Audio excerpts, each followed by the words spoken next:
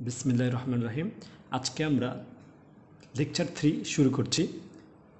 Trigonometry और त्रिकोणमिति 9.1। এখানে একটি কাজ দেয়া আছে।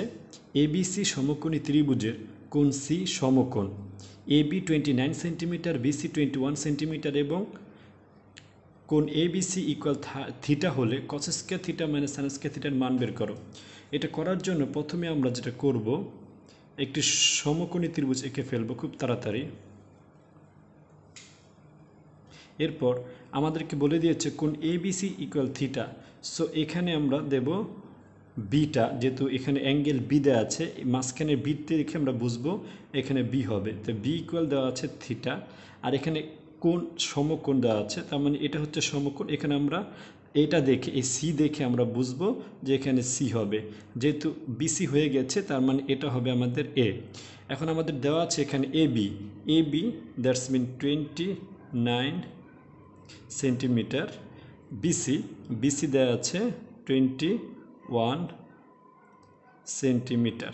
এখানে এসি দেয়া নেই, আমরা এসিটা বের করে নেব। তো আমরা আগে লিখে নেই যে এখানে AB equal 29 centimetre, BC equal 21 centimetre. তো আমরা লিখব যে আমরা জানি পিথাগোরাসের সূত্র ইউজ করব। আমরা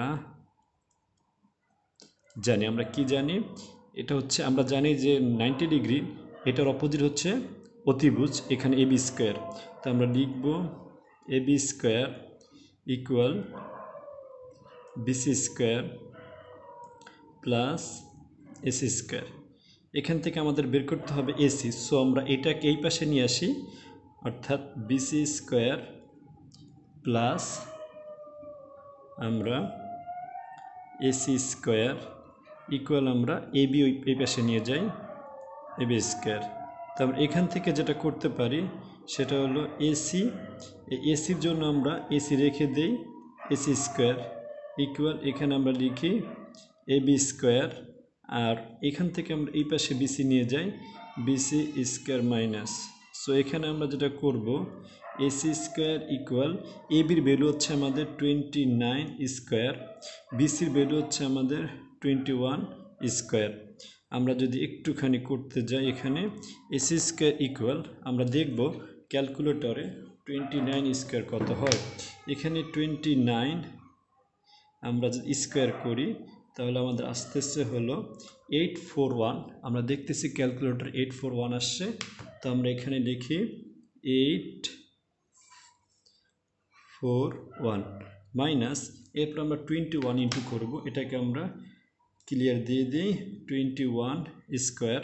এটাকে যদি আমরা করি এখানে আমরা পাচ্ছি, আমাদের ভুল এসেছে, আমরা আবার দেখি 21 স্কোয়ার যদি আমরা করি তাহলে আমরা পাচ্ছি 441।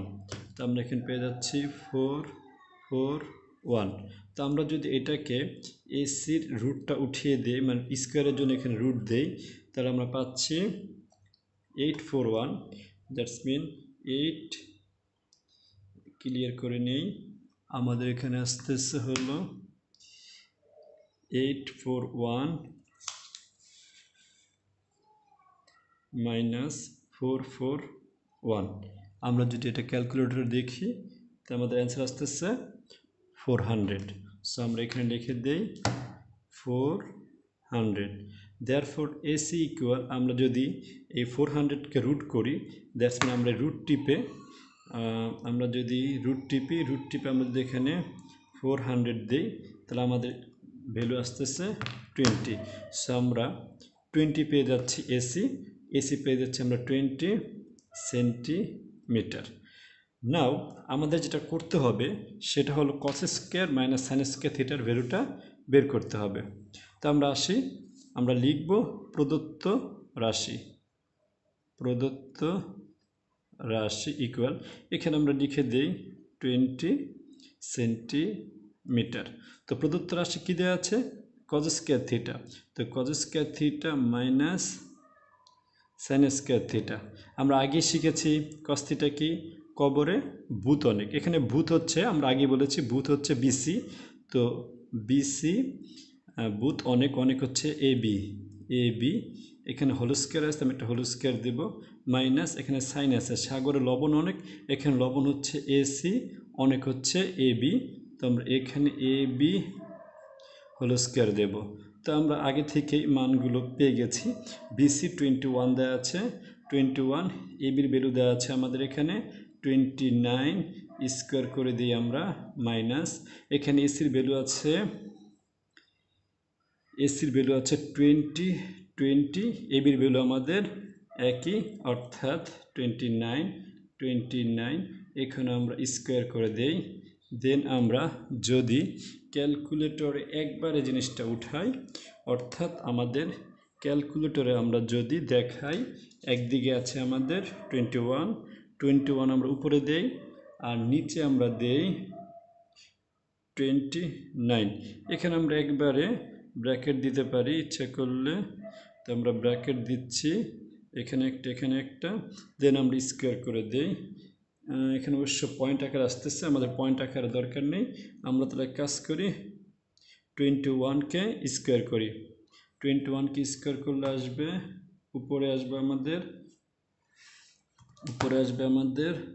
441, আর নিচে 29, তো আমরা যদি নিচে 29 স্কোয়ার করি, নিচে 29 স্কোয়ার করলে আসতেছে আমাদের 841, মাইনাস এখানেও আসবে 841, আর 20কে স্কোয়ার করলে আমরা পাবো 400। আমরা যদি এখানে লসাগু নেই তাহলে আমরা পাবো কত, এখানে পাবো 841, এখানে আমরা যদি মাইনাস করি 441, লসাগু নিলে এটা কাটা থাকে 1 দিয়ে গুণ করলে এটাই হয়, এটা লিখলাম, আবার এটা দিয়ে এটাকে ভাগ করলে 1 হয়, সেই 1 দিয়ে আবার এটাকে 400 ইন্টু করলে 400ই হয়। এটা যখন হয়ে যাবে, দেন আমরা পরে যেটা করব সেটা হলো পরবর্তী ধাপ, একটু দেখি আরেকটু, সেটা হলো এখান থেকে আমরা 841, তাহলে উপরে আমাদের আসতেছে 41, অর্থাৎ এখান থেকে 441 থেকে আমরা যদি 400 মাইনাস করি তাহলে আমরা 41 পাচ্ছি, আর নিচে পাচ্ছি আমরা 841, তো আমাদের এটাই হচ্ছে অ্যান্সার, আমরা এখানে আমরা অ্যান্সার লিখে দিতে পারি। আচ্ছা, দেন আমাদের দ্বিতীয় যে ম্যাথটা আছে আমরা সেটা দেখব, অর্থাৎ আমাদের উদাহরণ নাম্বার 5 একটা ম্যাথ দেওয়া হয়েছে, আমরা 5-এর ম্যাথটা দেখি। বলছে প্রমাণ করো tan θ plus cot θ equal sec θ into cosec θ।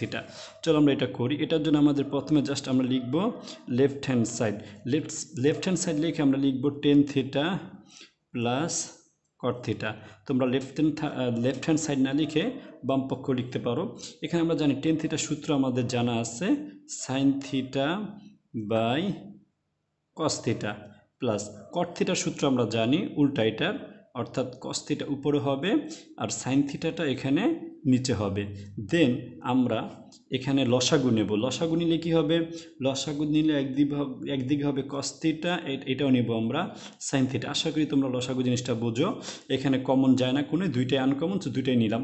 cos θ কাটা যায়, আমরা জানি এটাতে এটা ভাগ দিতে হয়, এটাতে এটা কীভাবে ভাগ দিতে হয়, আমরা যদি একটুখানি পাশে রাপ করি, দেখো ভাগ কীভাবে করবা, এখানে cos θটা উপর লিখবা cos θ ইন্টু sin θ, অর্থাৎ আমরা এখানে যেটা থাকবে এটাকে বলা হয় হর, আমরা এই হরটাকে এখন এখানে যে হরটা আছে সেই হরটা হচ্ছে cos θ, সেই cos θ দিয়ে আমরা এটাকে ডিভাইড করব, তো সেটা লিখব নিচে cos θ, তো cos θ কাটলে থাকে sin θ, এই sin θ আর এইখানে আরেকটা sin θ আছে, তাহলে আমরা এই sin θ আর উপর আরেকটা sin θ ইন্টু করলে পাবো আমরা sin স্কয়ার θ প্লাস, একইভাবে আমরা এখানে sin θ কাটলে এখানে থাকে cos θ, এই cos θ সাথে উপরে cos θ ইন্টু করলে আমরা পেয়ে যাব cos স্কয়ার θ।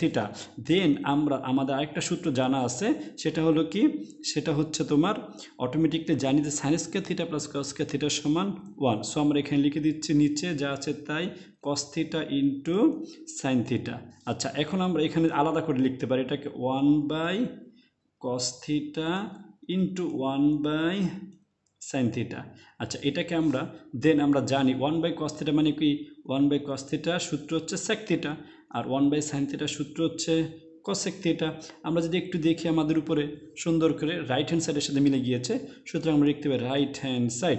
দেয়ারফর আমরা লিখতে পারি left hand side equal right hand side. তো আমাদের উদাহরণ 5 নম্বর হয়ে গেল। আসো এখন আমরা উদাহরণ 6 নম্বর ম্যাথটা দেখি। 6 নম্বর ম্যাথে কি আছে দেখো, এখানে বলছে প্রমাণ করো যে sec square theta plus cosec square theta equal এটা। আচ্ছা, এটা হচ্ছে আমাদের 6 নম্বর উদাহরণ 9.1-এর। তো এটা যদি আমরা করতে যাই তাহলে একটুখানি আগের মতো আমরা লিখব লেফট হ্যান্ড সাইড ইকুয়াল আমরা লিখব sec square theta plus cosec square theta. তো এখান থেকে আমরা জানি যে sec স্কয়ার সূত্র হচ্ছে 1/cos স্কয়ার থিটা, স্কয়ার থাকলে আমরা স্কয়ার দিয়ে দেব, প্লাস এটা সূত্র হচ্ছে আমরা জানি 1/sin স্কয়ার থিটা। আচ্ছা, এখান থেকে আগের মতো আমরা কি করতে দেবো, এলসিএম বা লসাগু নেব, cos square theta plus sin square theta. এখান থেকে cos স্কয়ার cos কাটবে, আমরা জানি এটা দিয়ে ডিভাইড করতে হয়। আমি আবার এখানে একটু দেখাই তোমাদের সুবিধার্থে, অর্থাৎ এটা লিখবো আমরা এইটা দিয়ে ভাগ করব, এটাকে ভাগ করবো এটা দিয়ে, এটা হর দিয়ে ভাগ করতে হয়। আচ্ছা, এমন উপরে লিখবো কি তাহলে আমরা cos square theta into sin square theta, এটা নিচে লিখলাম, সরি নিচেরটা উপরে লিখলাম, আর cos স্কয়ার থিটাটা আমরা নিচে লিখবো।